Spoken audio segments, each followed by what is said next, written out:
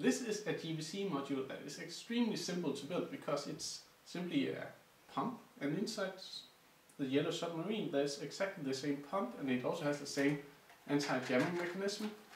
I got building instructions for this small module, so if you got a yellow submarine you can easily use these instructions as well in order to build something like this. But for this video I'm going to show how the mechanism works. So I've got a small mock-up of the mechanism. I also got a mock-up of the anti-jamming mechanism so you can see how it works, and there's also some action going on in the inbox in order for the balls not to get jammed in here. So let's go into the details. Now let's take a look at the pumping mechanism. So if you're running the module, then you can see a sleigh going back and forth and a wheel that is actually pushing the sleigh. So it's not that easy to see right here, which is why I have a mock-up. So this is what's going on. We have the motor on this side turning a wheel that pushes here. The sleigh is yellow, so it's easier to see. The ball comes in from one side like this and gets pulled down and pushed up on the other side. And when the wheel comes back, the yellow part makes sure that the ball is kept on the other side. And that is the mechanism.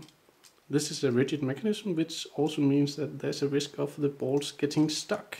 So we got the anti-jamming mechanism. As you can see on the module, it is right here next to the motor before it gets into the pump.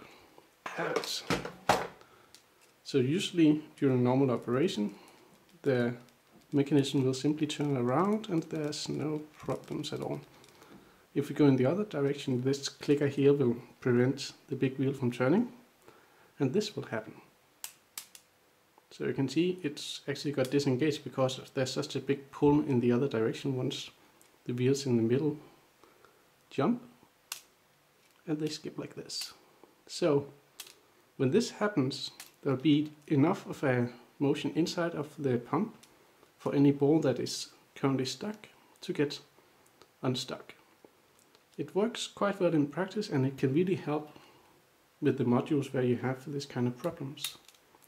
So the third part that is smart is to make sure that the inbox is not static. So the floor is actually moving inside of this module. You can see it like this.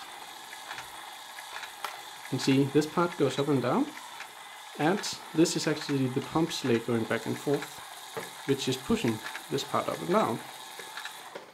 When we have a lot of balls inside of this inbox, like this, it almost looks like a heartbeat going up and down. See? Up and down. And it's just going the other direction so the balls are pushed inside of the module again.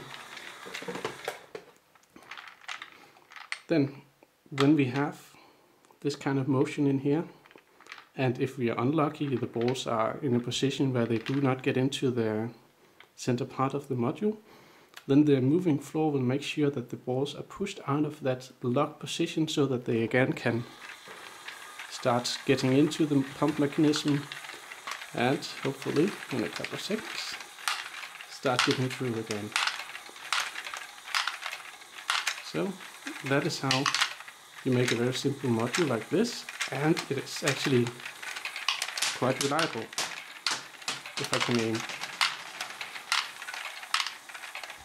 And now let's see how it works with the other module. I got roughly about 100 balls here, and it's just one on one.